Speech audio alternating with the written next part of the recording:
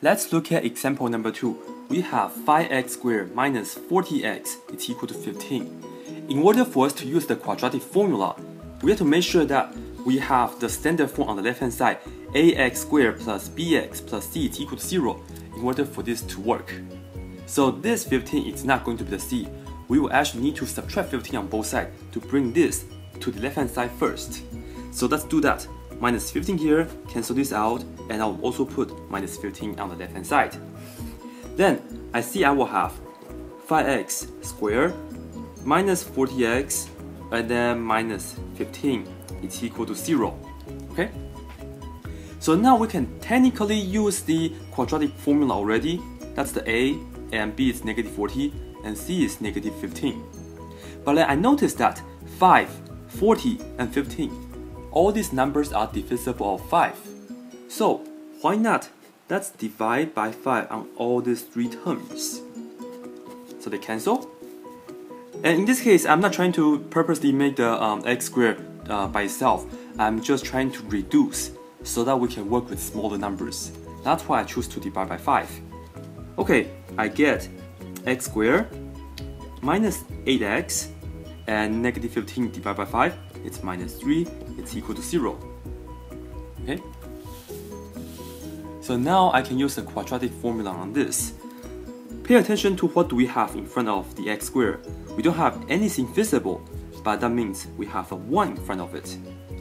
A is equal to 1. B is equal to the number in front of the x, which is the negative 8. The negative 8. And C is equal to negative 3. So we got our A, B, and C. We can use the quadratic formula.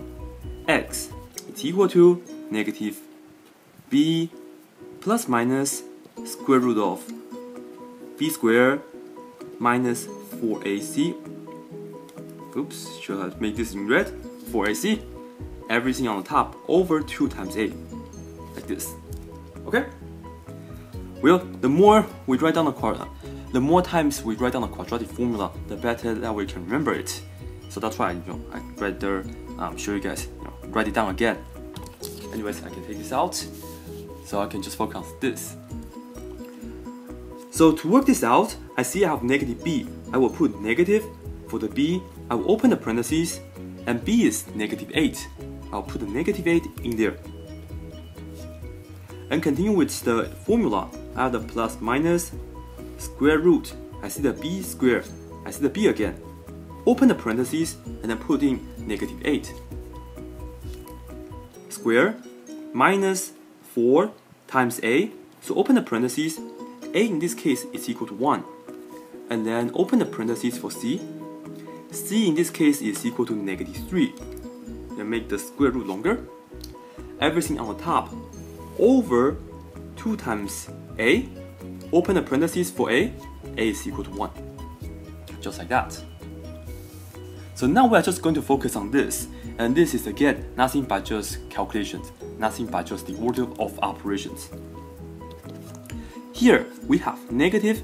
This negative is from the formula. And another negative because b is equal to negative 8. B is equal to negative 8. So the negative times negative 8, we get positive 8. And then we have plus minus square root. And inside, again, let's work out what the inside is equal to. We have negative a squared minus 4 times 1 times negative 3. This is 64. 4 times 3 is 12, but negative times negative becomes positive. So we have plus 12, and that will be 76. Okay? So you can put in a 76 in here, everything on the top over 2. So far so good, right? So far so good. But then I will have to take a look of the square root of 76. Square root of 76. Is it possible for us to simplify square root of 76? And the answer to that is yes, I think so. Square root of 76. Notice that 76 is equal to 4 times 19. And we can break down 76 into a perfect square times something else, right? I'm going to write this as square root of 4 times square root of 19. Okay? But then square root of 4, we know that it's equal to a nice number 2. However, for square root of 19, that's the simplest that we can get. So it will be just square root of 19, which we have just 2 square root of 19. We'll change this, we're plugging this into that. Okay? Then I get 8 plus minus 2 square root of 19 over that 2. So this becomes 2 square root of 19. So I have this 8 plus or minus square root of 19 over 2. Actually, we can simplify this furthermore. And the way I like to show my students on how to simplify this is this. Since I have 2 things on the top and just over 2 on the denominator, one way to simplify this is to write it as 8 over 2, and then bring down the plus minus, and then bring down 2 square root of 19, and then over 2. So it's kind of like I'm just separating the two fractions. Then notice that 8 over 2, we can reduce this. This is 1, this is 4. So this is just 4, right?